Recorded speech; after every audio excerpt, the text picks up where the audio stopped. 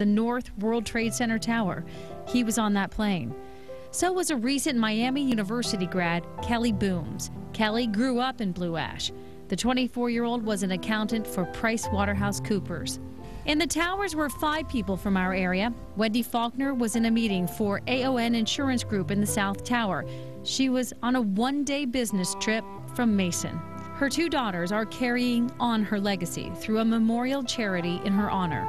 Covington Catholic graduate Brian Williams was 29 when he died in the tower. He was working as a broker for Cantor Fitzgerald.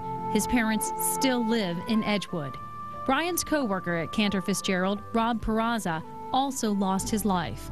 The 30-year-old bond trader's memory lives on through a scholarship his parents have created. The phone rings in Terrace Park, and it's Doug Cherry on the phone calling his family. He was living in New Jersey and was at a meeting in the tower for his insurance group when the plane flew in. Doug's phone call to his family was his last. He was 38. Kathy Salter worked at AON Insurance here before transferring to the New York office.